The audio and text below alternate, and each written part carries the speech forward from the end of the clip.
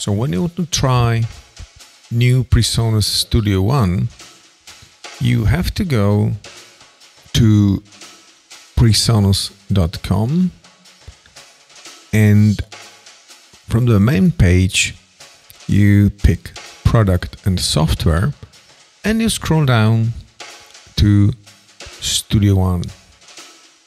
On the Studio One page, you will click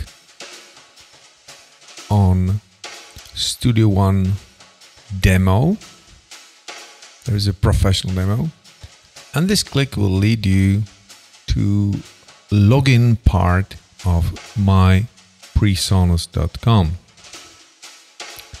For using PreSonus software, you have to have an account with mypresonus.com. So you either log in here with your username and password, if you have the account, of course, or if you are here for the first time, you either log in using a Facebook or any other social site, or you create your new account. I repeat, you have to have an account to run Studio One software.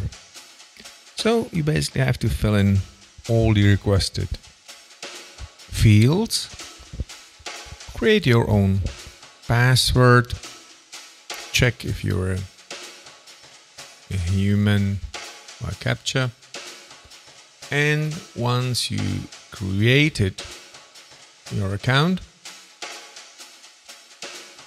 you are moved to your home page, where you can click on Studio One version 3 and download the installer. On this page you have already activation key generated, and now a couple of minutes before the software was downloaded into your downloads folder on your Mac.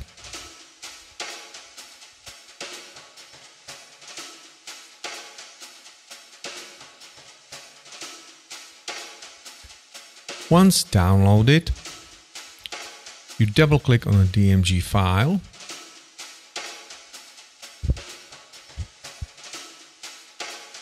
and then you drag and drop the Studio One 3 on the application folder shortcut. This will copy the Studio One version 3 into your application folder, and here it sits neatly next to Studio One version 2. You double click on Studio One version 3, and after a couple of seconds you're faced with the main start window of Studio One.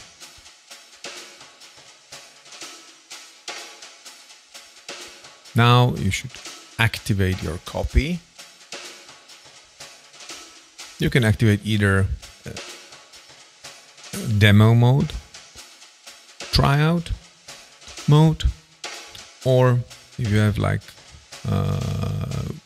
I have on my account, activation key, your computer will connect to the My PreSonus account, download the activation key, and once you click activate, your software has been activated for 30-day trial period. And now it's just about time to open a first song. So you create your first song, you name it as you wish, you double check that all settings are as you requested, you click OK, and you are on a start window of your song. Thank you.